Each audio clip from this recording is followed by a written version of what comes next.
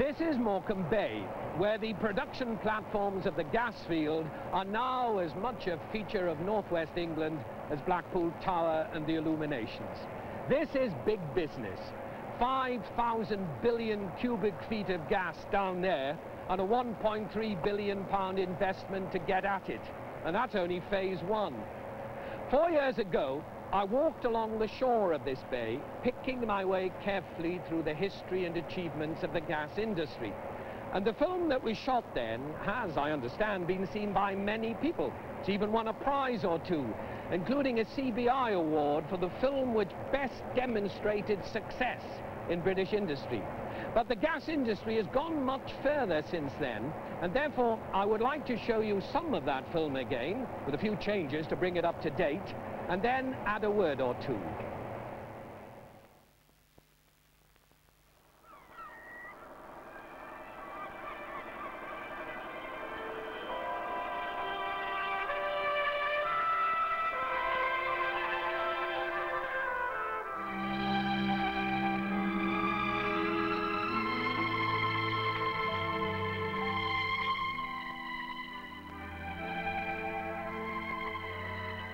For centuries, men have crossed these shifting sands to harvest the shrimps.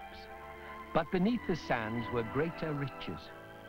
British Gas explored these depths and found a gas field, a field big enough, wisely used, to help meet the winter's peak demand for 30 years and more.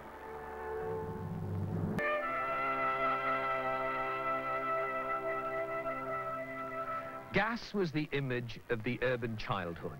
When every town had its own gasworks, the rise and fall of the gasholder was the barometer of the town's activities. On Sunday lunchtime, men used to sit on the gasholder to force the maximum pressure into the local mains. It was a sooty, smutty, smelly world of fizzing mantles and yellow light. But when the mantle gave way to the bulb and the gas ring to the hot plate, men began to talk of the all-electric house. Gas, it seemed, had had its day.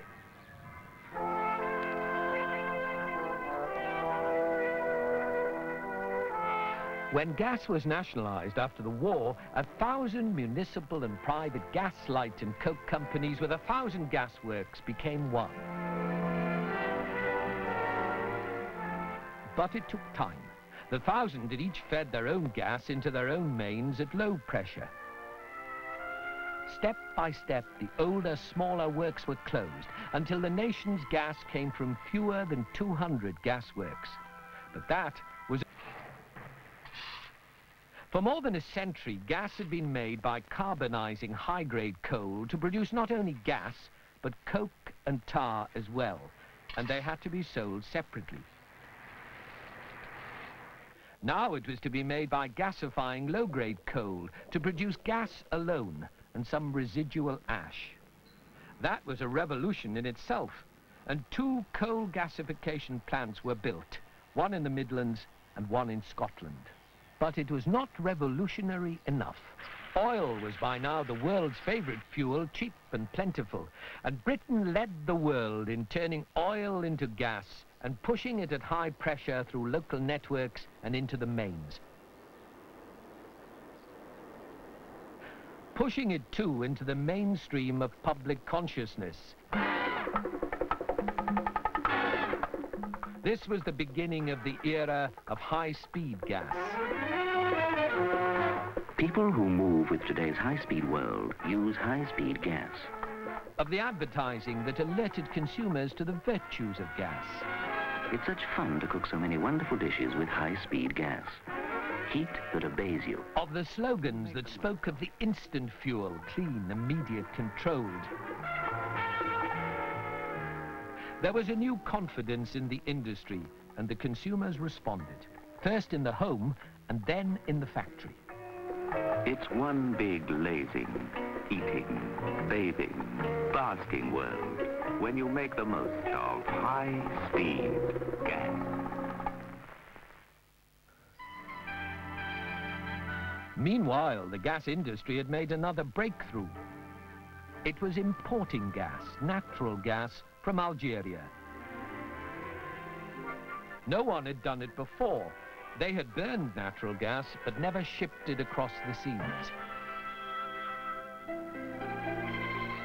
Perhaps they thought the ships would float away skywards. But the natural gas was liquefied. Every 600 cubic feet of gas reduced to 1 cubic foot of liquid, and then transported to Britain and stored ashore. Soon, 8 of the 12 regions of British gas were linked to a methane grid. Those two great engineering achievements, the high-pressure gasification of imported oil and the importation of liquid natural gas, transformed the gas industry. They were accompanied by modern marketing methods and the development of new gas appliances. Sales of gas fires alone went up from around 100,000 a year to nearly 1 million a year. And people no longer spoke of the gas industry as outdated, but as up to date. An industry not of the past, but of the present and of the future.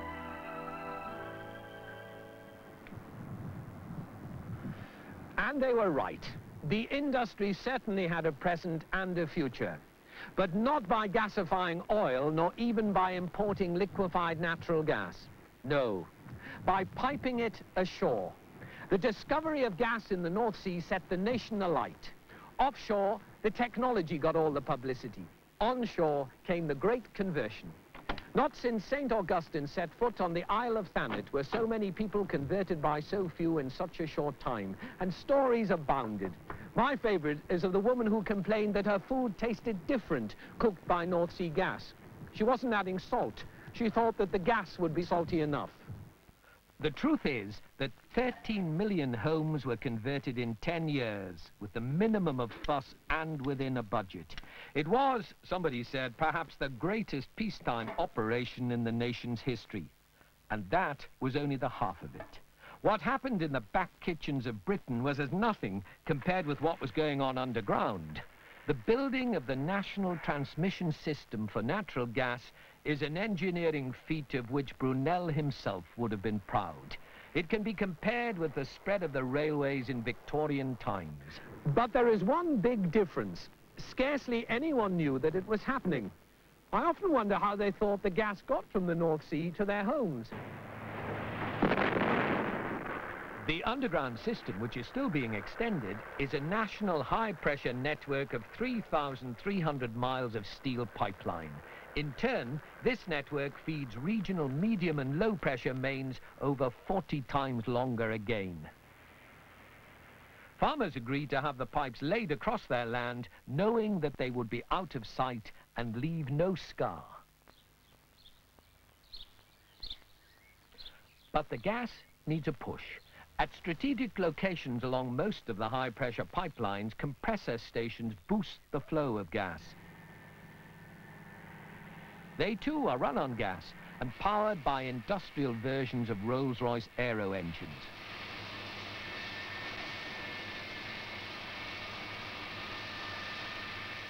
But compressors are noisy, and nobody likes a noisy neighbour, so the stations are soundproofed. Close the doors and you keep the noise within.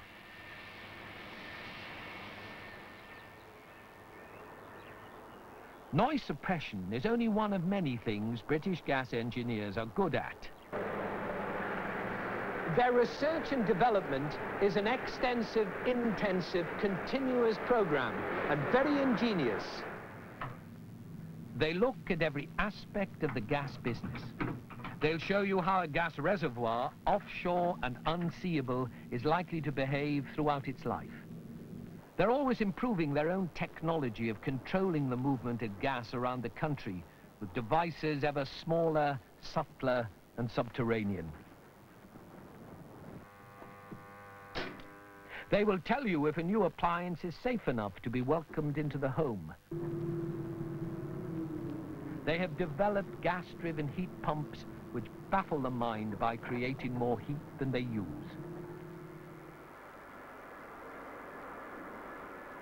They invented this, the intelligent pig, bristling with electronics, but propelled by gas. It can inspect the high-pressure pipelines inside and out.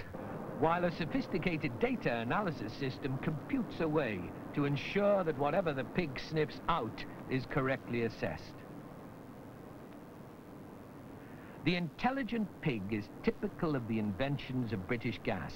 It solves a problem at home and the service sells well abroad. Offshore gas comes on shore at 5 terminals around our coast. This one is the biggest and as smart an emblem as any of the technology of gas.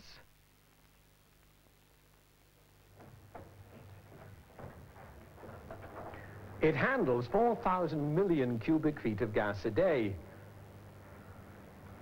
And that's 4 times as much as the whole country consumed before there was North Sea gas.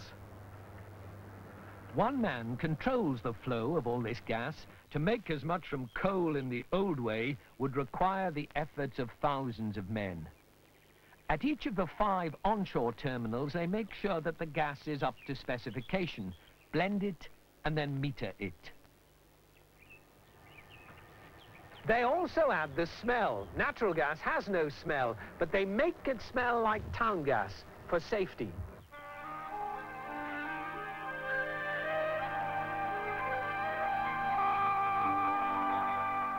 Then off it is piped around the network, unseen, no pylons, no coal trains, no tankers cluttering the roads. And when they burn it, there is no smoke, no grit, no ash. Nothing to upset the environment. The industry makes great store of that. And in summertime, when there's more than enough gas, they make great store of storing it. They liquefy it and put it in tanks, each of which holds what was a day's supply for the whole country in the days before offshore gas. They bury it a mile and more beneath the ground in salt cavities at Hornsea on Humberside. A cavity is created by dissolving some of the salt in water. Gas is then compressed into vacant space and stored at pressures greater than those in the transmission system. So when it is needed, it can simply be turned on. And off the coast of Humberside, the partly depleted rough field has been converted by British Gas into a huge gas store. This is the first time an offshore reservoir has been converted for this purpose. Through the normal transmission system, gas from other fields in the North Sea is pumped into rough in the summer to be drawn off in the winter. The rough field used to produce 150 million cubic feet of gas a day. Now a store, it will provide up to 1,000 million cubic feet a day. This in an industry whose peak output can reach 9,000 million cubic feet a day. Which brings me back to Morecambe Bay, Britain's newest natural gas field and the source of future winter warmth. Stop. I haven't finished yet. That was 4 years ago. I hadn't finished then, and I haven't finished now, and I probably never shall finish, because this is a story without an end, about an industry which never stops. They have over 16 million customers. That's 1 million more than 4 years ago. 11 million homes cooked by gas. Over 10 million have gas fires, and over 9 million have central heating. British Gas is Britain's largest supplier of heat to domestic users, and it provides 1/3 of the fuel for factories and commercial premises. In offices, it warms the working space, heats the water, cooks the lunch. In industry, it can slice through an ingot or treat finished components to a surface sheen and a quality of infinite variety. The industrialist, like the housewife, knows that gas is clean and controllable. Wherever he needs purity, delicacy, and precision, he needs gas at his fingertips. When you see engineers replacing older pipes with the new yellow polyethylene ones, it's all part of the continuing program to ensure the safety of the network. They spend hundreds of millions of pounds a year doing it. And the new techniques and technology used to replace old mains and install new ones have helped bring down the cost of connecting up new customers. helping British Gas to expand its business.